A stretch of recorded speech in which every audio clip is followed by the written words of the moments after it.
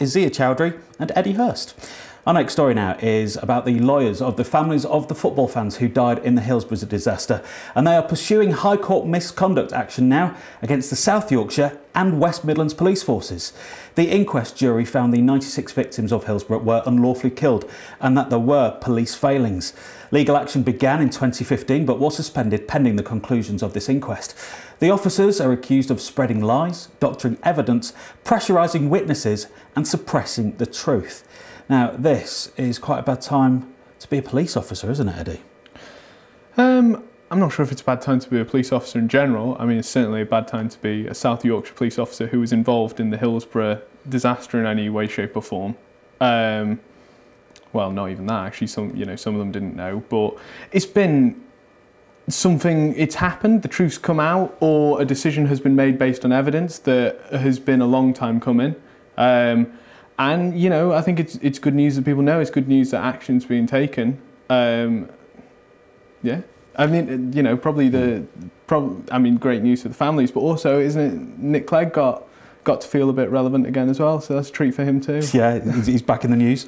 Zia, I don't know if your judgment will be different because you are a Liverpool supporter, but 27 years is a long time to wait for the truth. 27 years is a long time for lies to finally come out in the open. Yeah, I mean, I lived in Liverpool for 40 odd years and so I've lived through this. There are obviously friends and colleagues who were affected, but that figure, 27 years, you can only sometimes stop and think, how would I react? You know, would I be as dignified? Would I be as persistent? Would I pursue this to the end? Or would I just give up? Because you think you're fighting forces that are so powerful, you're never going to get to the bottom of this. And just how much as an individual can you take? And you hear the sad stories of people who did crumble under the pressure, but on the whole, you know, this perseverance for justice was maintained. So that 27-year figure is, you know, it's sobering. It's inevitable, really, that there's going to be further legal proceedings once these verdicts came in. That was, of course, always on the cards. And I think rightly so, because the real, I mean, Hillsborough as an issue is what we're focusing on. But the bigger issue, in a sense, is the idea of people in power being able to get away with things and cover things up. And that's where, you know, there's this idea that there are those up there who rule and everybody else down here that they don't care about. And as a you know, way of showing that, no, there is accountability, these matters do need to be pursued. And of course, this legal action is separate to anything possible that the Crown Prosecution Service might put forward because of the unlawful death results that the jury came out with. Of course, we can't mention individuals, but this trust in the police is possibly at an all-time low now. With South Yorkshire and representatives of their police coming out today, say, be proud to be a police officer, in light of this, they're not really helping themselves out as an organisation, are they? South Yorkshire Police, I mean, you know, of all the police forces to make that comment today, that's probably the one that should have really, you know, invested more in their PR. I think with that as well, they had an external media release and an internal release for their police officers, which got leaked. And it shows almost a duplicity of thoughts, and that's worrying, surely. Surely this should be a time for police to come together and see the positives in their organisation and maybe work on that rather than often divisive subjects, maybe. Yeah, it'd be nice to see more progress, or more of like, well, this has happened now, we better sort this out. Nope. It almost treat it as a watershed moment in history. It's going to be interesting to see what happens, but I remember that day because my niece was born on that day, so I remember watching it and then going to the hospital. You as a Liverpool fan? I remember I was at uni that day and I was the only Liverpool fan in our house. All my flatmates were, because in those days, you know, in the 80s, Liverpool were winning everything. So they're like United later, where there was a large body of neutrals who hated them.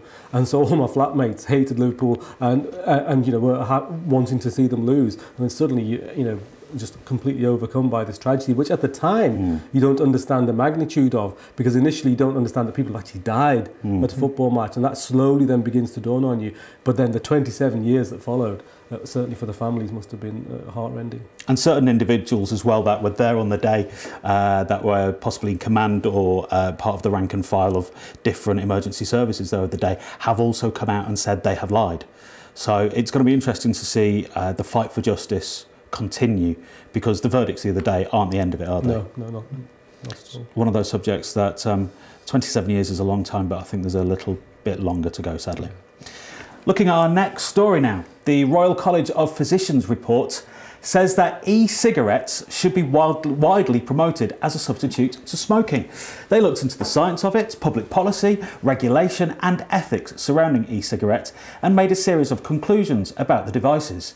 They say they are not a gateway into smoking, they do not normalise it, and that they are key to encouraging smokers to quit. Now, there's a possibility that the devices may result in some long-term harm because of the inhalation of ingredients other than nicotine, but that the harm could be caused is substantially smaller than caused by smoking. So, are you for or against the vapors, Eddie?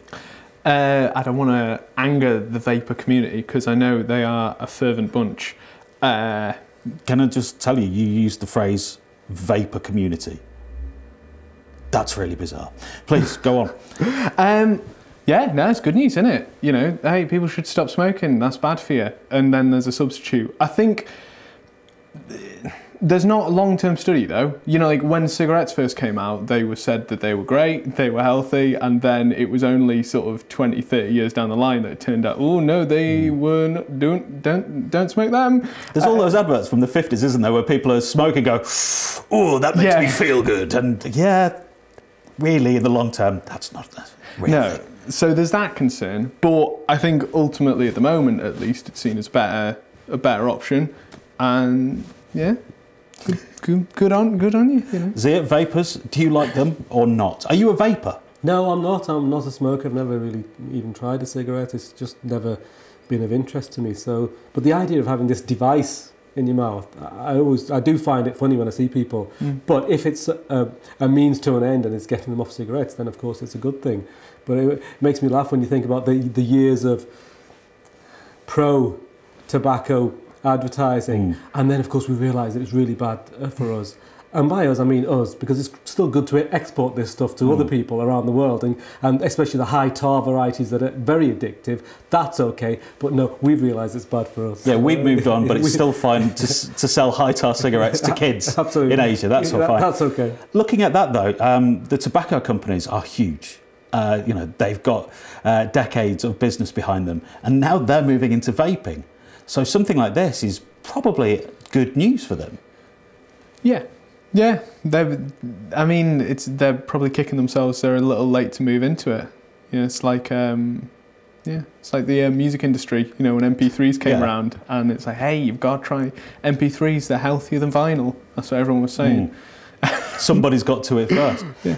Doesn't it make... I don't know, I've never smoked myself either.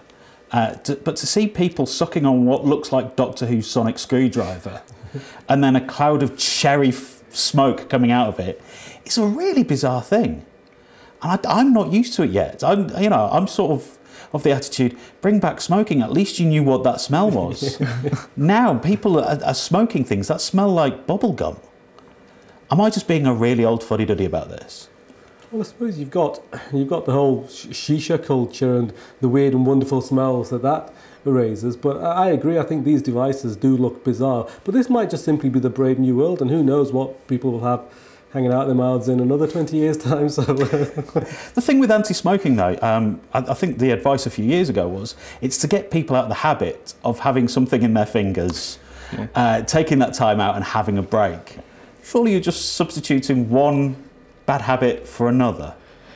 Yeah, I think that's probably why it's so successful. That was one of the things when people were trying to give up smoking before electric cigarettes, was that it's the habit of having something in your hand that your day would become having the breaks for smoking. So, yeah, it's moving it on, but at least it's moving it on to something slightly healthier.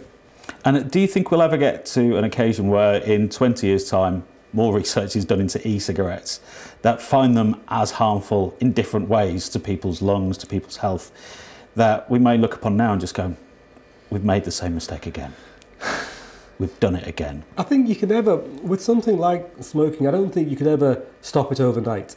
So it was done in stages, wasn't it? That, you know, you can't in public places, and so then you got to the stage where, you know, people huddled outside restaurants in the rain having a cigarette.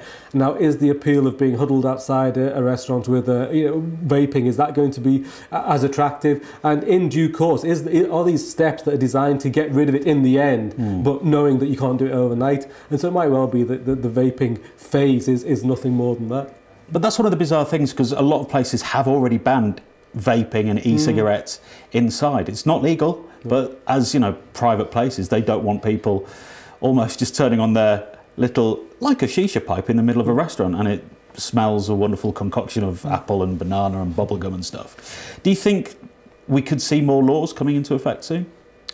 I think you possibly could. I don't know, I've not found it as obnoxious as smoking though. You know, like, because yeah, it smells, but it smells for like, what, 5 seconds maybe? Whereas when somebody's smoking in a room with you and you're not prepared for it, it's like, well, that's my hour. I've either got to leave this room or I've got to put up with the smoke. That's me now.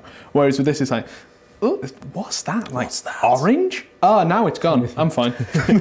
Well, on that, we can say continue to vape. It's more than good. It's time for another break now. Next, we'll be talking about the new BBC quiz for all the family to enjoy, and Ed Balls, because of Ed Balls Day. Ed Balls. All in a bit on the Daily Rundown.